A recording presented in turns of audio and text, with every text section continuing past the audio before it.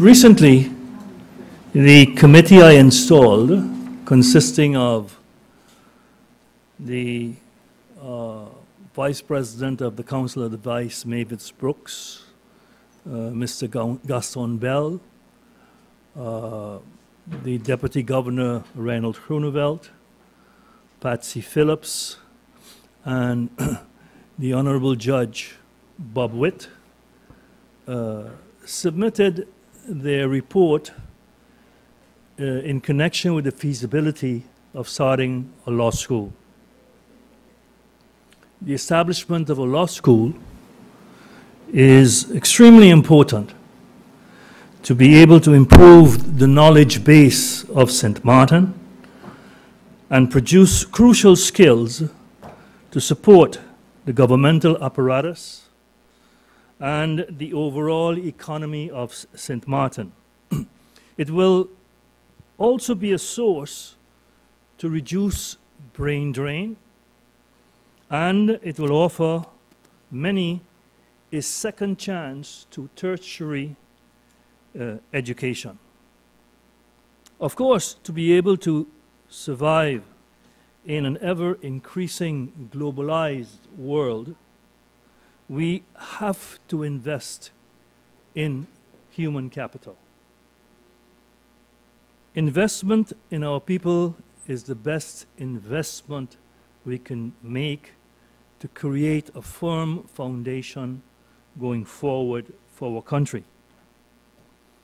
Ways still have to be found to finance this investment, and I'm committed to finding sources to make this a reality, given its importance, in my view, going forward. Bricks and stones alone is not going to get us there. We need people with the skills and the knowledge to be able to support the foundation that we have.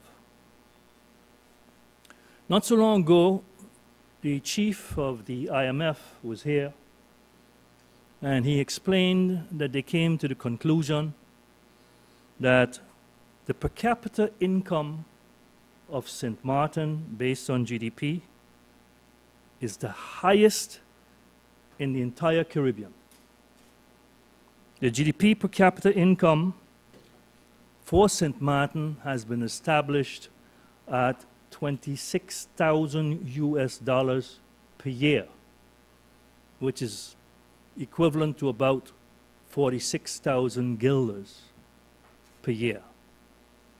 To contrast this and to give you a perception as to what this means, if we look at the per capita GDP income of Belize, their annual per capita GDP income is an amount of $4,366 US.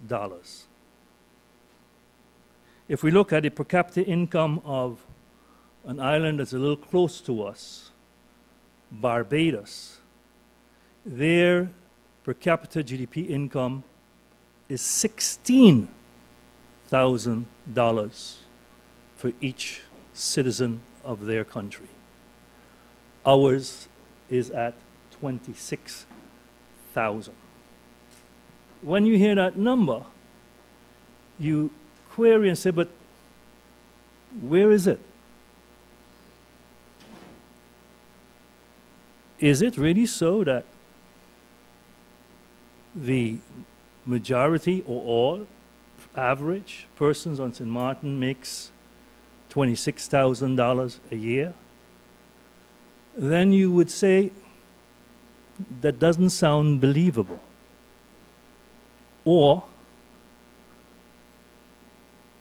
the $26,000 is not being earned by the masses. It's being earned by others in a multiple factor. It means that when you are considered to be a country with a $26,000 per capita income, if I take Jamaica, it is $4,909 per year. Countries with a per capita income of that level has access to many international programs where they receive grants, where they receive assistance, in order to develop their country, because they are characterized as a low-income country. When you are characterized as we are, as a middle-income country, none of these programs are available to us. We have to fend for ourselves. Now, having said that, it will take a lot, because it explains, and the Caribbean is known to be, in terms of equality, the area with the highest inequality as far as income is concerned in the whole world. So government has a duty to fine-tune, to try to bring this inequality from which we're suffering in terms of what programs are available to us internationally, to pay keen attention to it from time to time. If I take the Prime Minister of our country and see what he earns, and see what he's responsible for, in fact, he's responsible for everything on the island. He's responsible for social development. He's responsible, as Prime Minister, for government-owned companies. He's responsible for whatever you can think of. The buck stops with him. Now, what does he make? And if that's what the Prime Minister makes to be able to carry out all his duties and responsibilities, and we go and look at government-owned companies, the question would arise, can a director in a government-owned company make more than the Prime Minister of the country? I don't think that that should be the case. And I think that government-owned companies will have to, and I'm going to propose that to the Council of Ministers, come with a policy for key positions in government-owned companies to determine what is being paid to directors, to top positions in government-owned companies, and to make sure that the policy they come with, that it has a ceiling, and the ceiling has to be that it cannot be higher than what the Prime Minister makes. There are some government-owned companies that suffer losses. Now, like every football game or basketball game or baseball game, if the head of that team is not performing, you need to get rid of him and get someone else who's going to perform. Government makes an infrastructure available to all of these government-owned companies with the expectation that the persons at the helm will perform to make certain that government gets a reasonable return on investment on the equipment and material government has made available to them to manage that company. If it suffers losses, I cannot square how the company could decide to pay the director huge bonuses. Huge bonuses, while the management did not perform.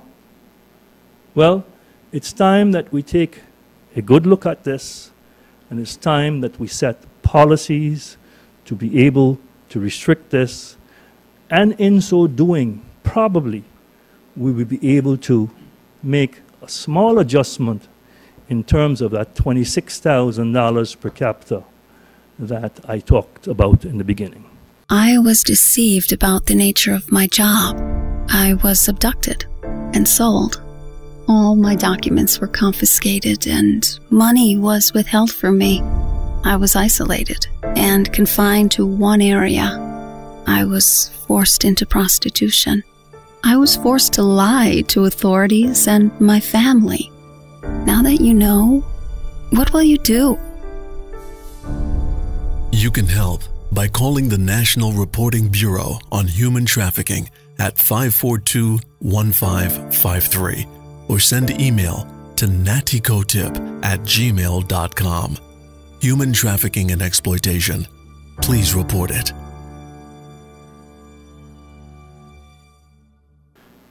This morning, I would like to update everyone on the awarding of the contracts for the district cleaning. The government of St. Martin and its bid to get the island properly cleaned up and to enhance the social livability in the various districts on the island, prepared and approved a terms of reference on March 3rd for the district cleaning. I must say that after lengthy discussions and heated discussions between myself, members of my cabinet, and the ministry, an additional amendment was made, and the terms of reference was presented to the Council of Ministers and approved on April 5th, 2016. On May the 12th, 2016, the public tender for the 2-year contract district cleaning for the 13 parcels was held right in this hall, and a total of 37 contractors submitted bids for one or more parcels in accordance with the terms of reference. The evaluation process consisted of 2 evaluation rounds, namely one for the completeness of documentations as is stipulated on page 10 of the terms of reference, and the second evaluation round was the qualifying bids that was then evaluated according to the awarding criteria and scoring system as stipulated on page 11 of the terms of reference. The first round, all bids in the first round was evaluated according to the completeness of their submitted documents. Failure to comply with the requirements means that the bids is disqualified and removed from the evaluation process.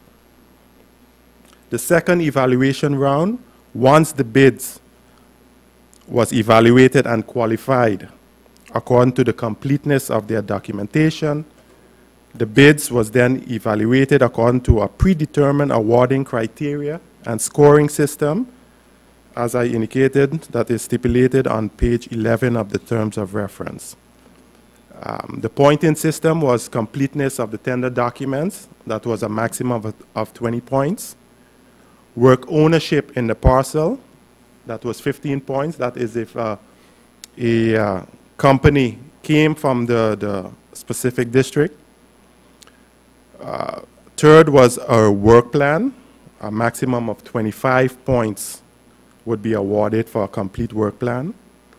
And the contract total cost, so the cost of the works, a total of 40 points would be awarded. That is a maximum of 100 points.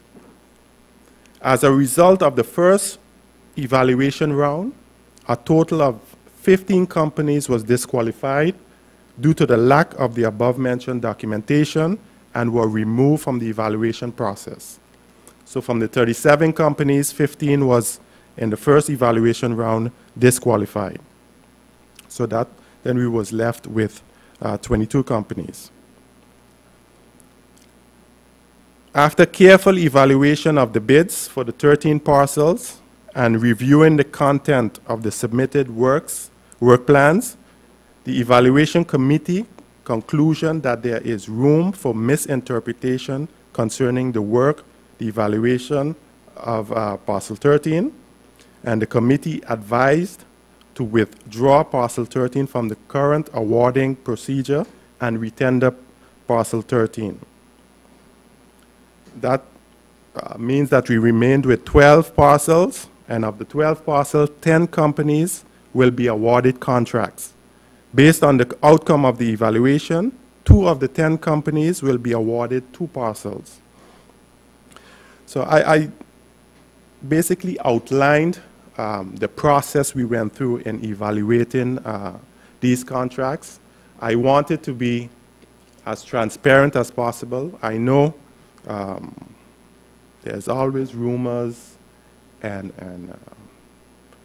those probably who was not awarded a contract might scream foul or whatever the case may be, but I made it a priority. That is the reason why it took so long going through this process, that I wanted it to be done transparent.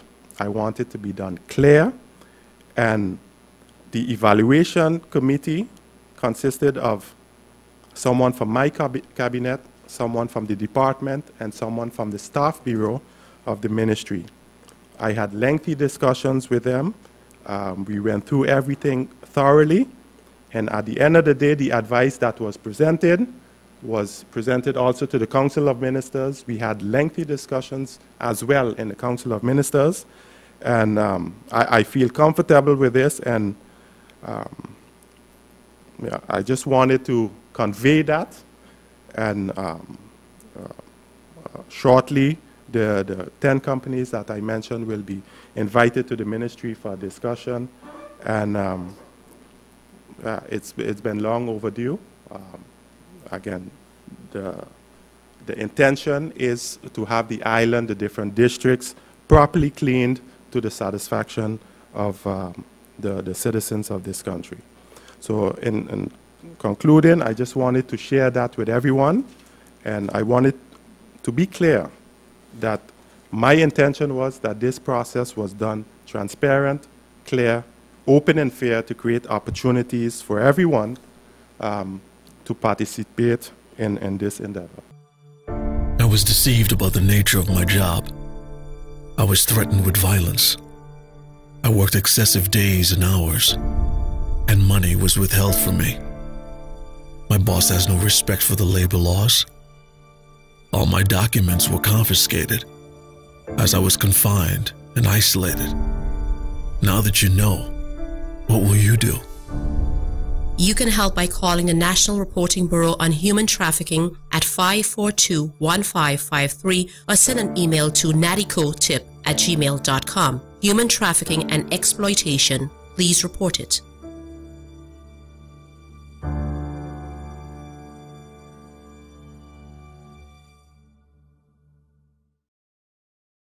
I have 2 topics for discussion today. One is regarding the policy for work permits for adult entertainers.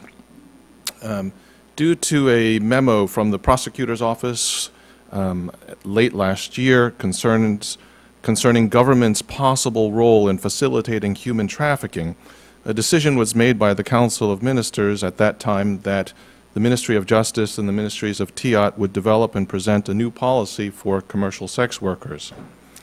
However, in the interim, the court ruled that the Ministry of VSA was required to accept the applications for adult entertainers and to process those within 2 to 3 weeks. Based on that ruling, the Ministry of VSA developed, in consultation with legal advisors as well as with representatives of the industry, an interim policy which was approved by Council of Ministers last week. So this is a policy that will serve until the Ministries of Justice and TIAT have had an opportunity to complete their more permanent solution. So adjustments to the old policy were made in order to prevent any sort of abuse and to ensure that government wasn't facilitating or is not facilitating human trafficking. And there's a couple points I think that would make sense to highlight. For clarity, the Ministry of VSA is only allowed to issue work permits. So the only permits that we can sign off on are work permits. 2, we do not issue permits for sex workers, for prostitutes, right? Because that would create an agreement, an employer-employee relationship between the company and the women to be obligated to perform sexual acts. And obligating someone to perform sexual acts is something that government cannot facilitate. Some of the things in the policy. The brothel owner is not allowed to provide money or loans to the adult entertainment worker prior to his or her arrival to St. Martin, with the aim to develop a financial dependency which will make him or her vulnerable to perform work that he or she does not want to do. As I mentioned, we can only issue work permits, and as a result of that, like any employment permit, that means that the workers are obligated to pay premiums, social premiums as well as wage tax. The permits that we will be issuing will be permits for dancers or animirmeisjes, which means that that is the only work that they can be obligated by contract to perform. The adult entertainers cannot and shall not be forced to perform any sexual acts against their own free will. So in other words, they have the ability to decide with their free time what they like to do, but that is between them. It's not something that can be forced upon them. The adult entertainment workers also have the right to terminate their agreement with the club at any time and must be free to leave the establishment at their own free will. Additionally, the adult entertainment workers must remain in possession of their passport and other personal identifications and travel documents during their stay. In other words, these are not items that can be confiscated by the employer. And there's a number of other points, but I think in terms of highlights in some of the changes in the policy, I think that's very reflective of what's been changed. And all of this is aimed towards protecting the dancers and animirmeisjes that are coming. And also there's, of course, the same protocols in place regarding health inspections, things like that. The other thing I would like to make a comment about is the ministry is aware that there is a flourishing industry outside of the clubs in St. Martin as well. In other words, we've been receiving feedback that there are women that are working nightclubs and bars and offering services outside of the club atmosphere. And just from a health perspective, there is a concern. Number one, this is an unregulated market, meaning that there's no security. That means that there's a possibility for both clients and for people offering services that there's safety risks. In other words, you're working in an unregulated environment where there's no security. There's also been no health inspections, so the people that you may be contracting with have not been through the same inspections that women in clubs have been through. So just a word of caution for this industry that seems to be developing outside of the clubs. The second topic I'd like to speak about is about the new hospital. The process of building a new hospital for St. Martin, I think, has reached another important milestone. And this is in line with our goal of providing, as Ministry of VSA, we are working towards providing a high-quality medical system that is affordable and easily accessible for the people.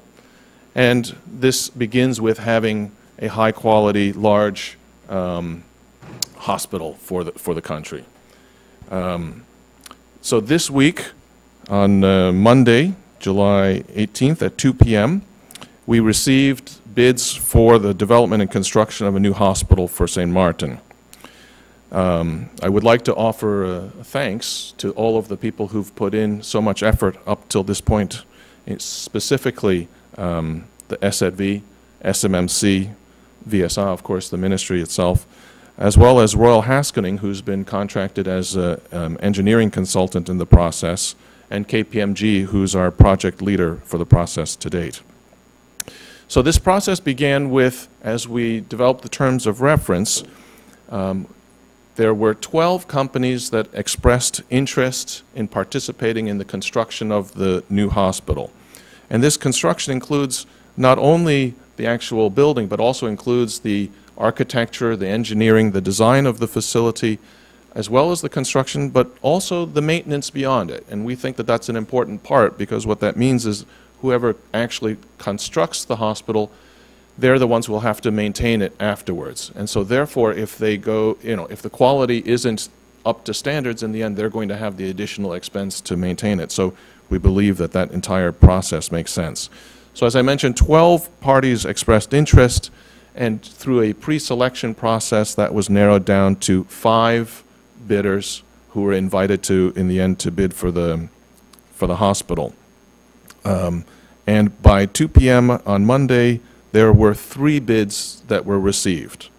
And those companies are Baum Phillips in partnership, VAMED, and a company, INSO.